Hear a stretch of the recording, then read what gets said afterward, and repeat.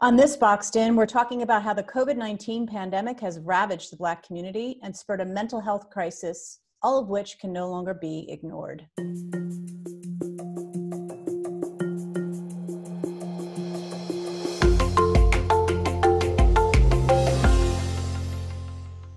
I'm Maureen Connolly, editor-in-chief of everydayhealth.com and the host of Boxed In, COVID-19 and Your Mental Health.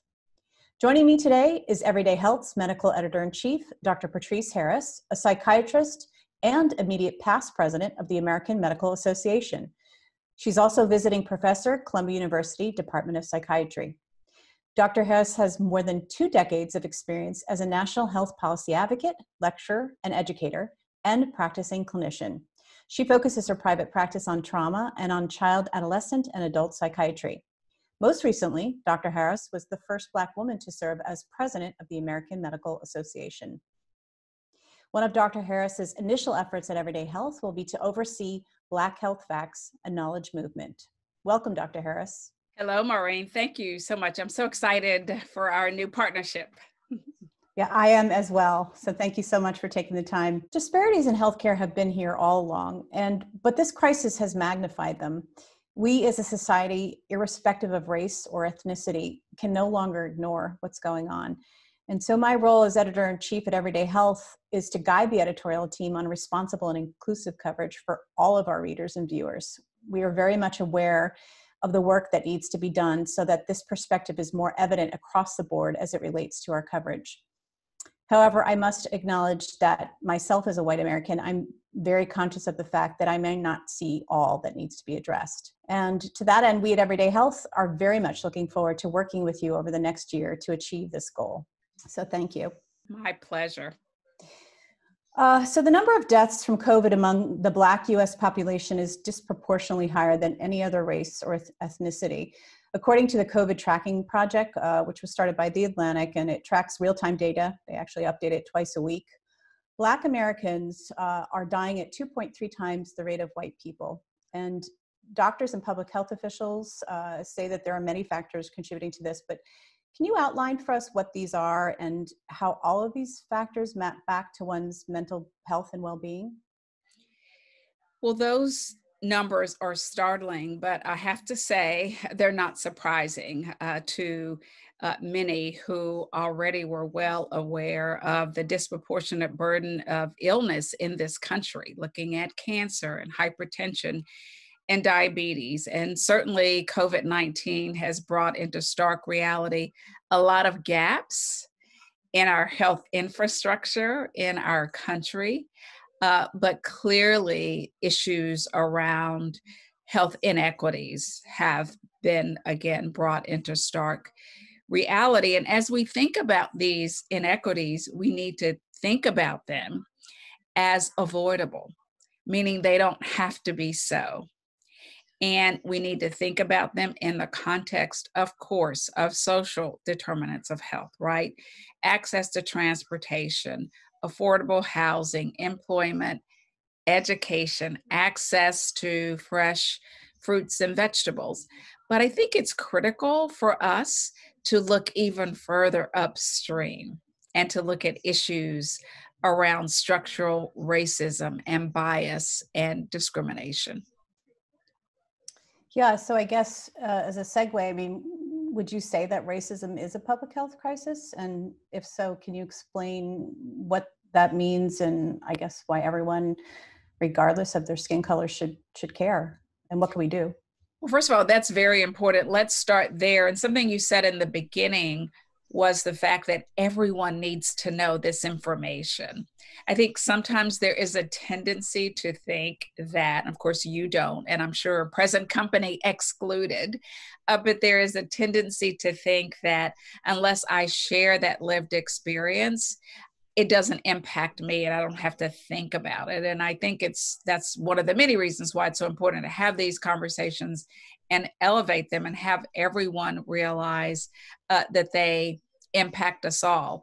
And to that, and I want to read, because I think that as we talk about racism and structural inequities and some of these issues, let's admit that sometimes the conversations can be complicated and hard and uncomfortable.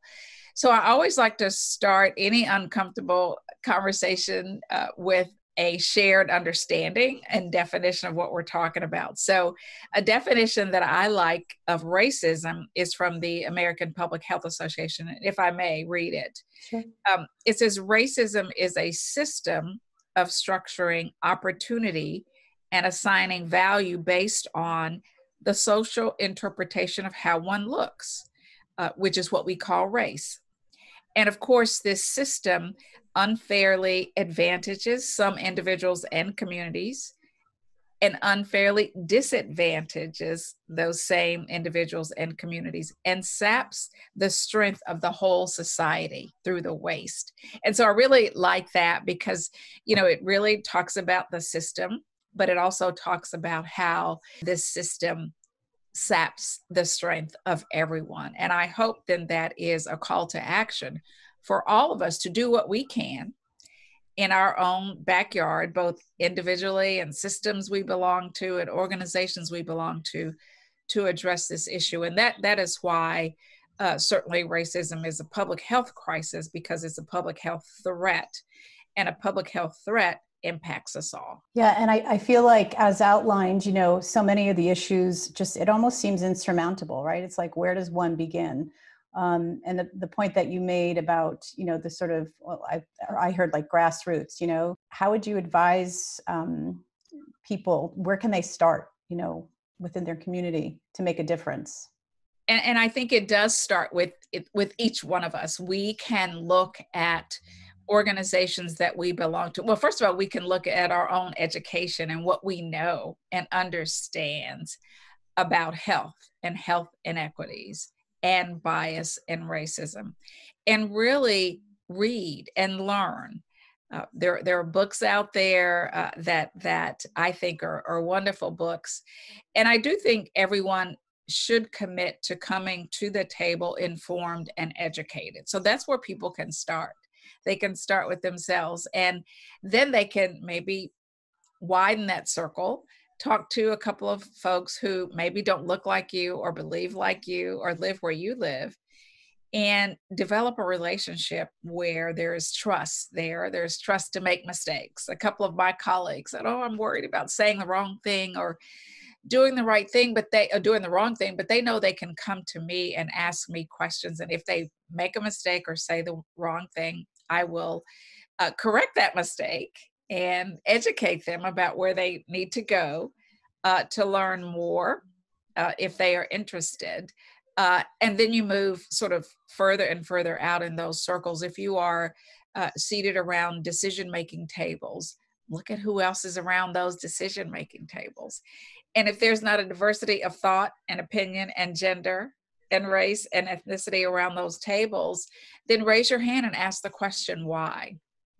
And by the way, ask the question, what can we do about it? Why might be a part of that assessment.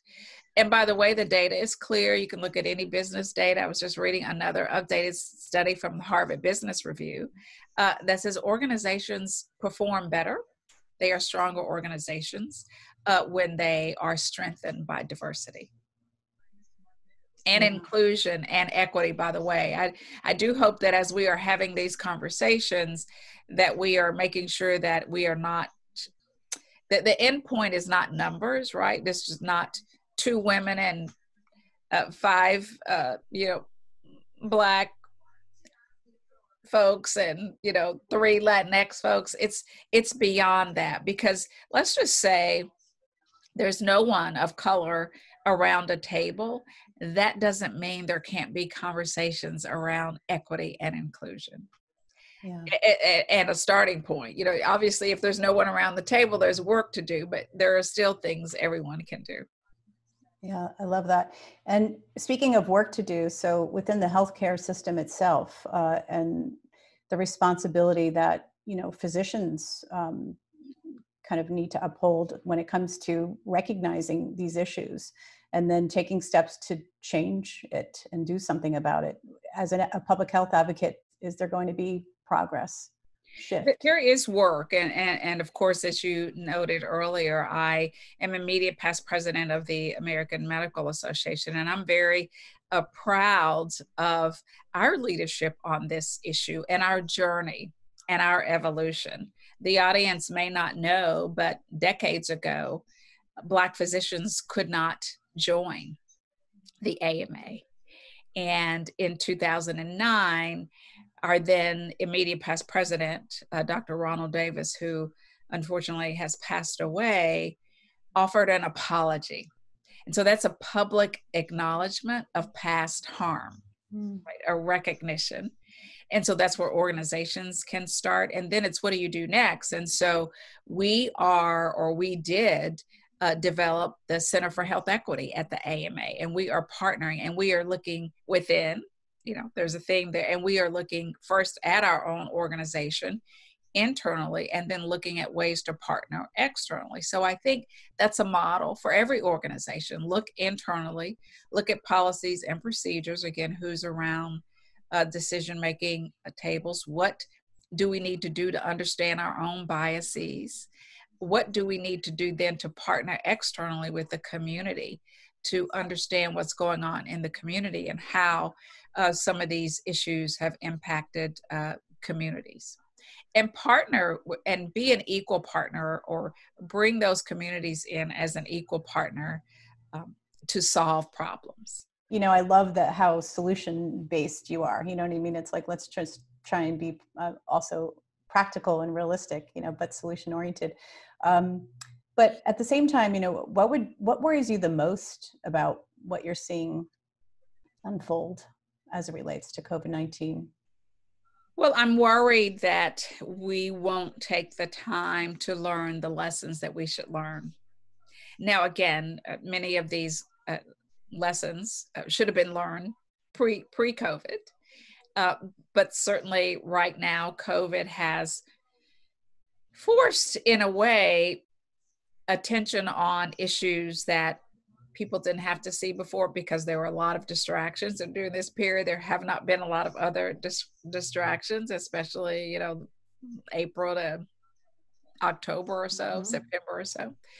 So I think we should be intentional about learning the lessons, because we have a tendency to, once we get through the acute phase of the crisis, we're like, we got through it. Okay, let's just figure it, and we don't take the time, or we're not as intentional as we need to be about the lessons learned. So to kind of close us out here, and I know this is sort of a big question, but I guess if you had to summarize what your overall mission is as a physician, what would you say?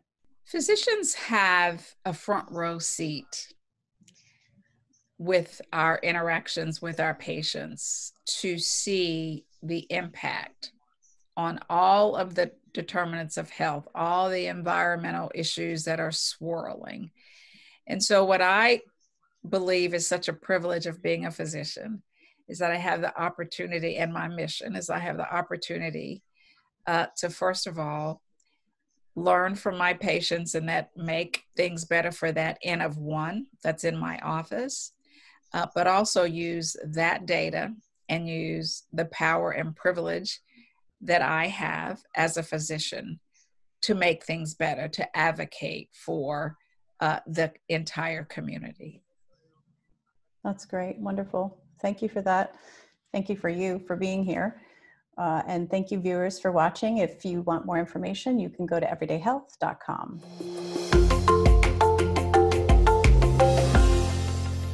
For more information and tips on navigating your health and well-being during the COVID-19 pandemic, go to everydayhealth.com/Tippy.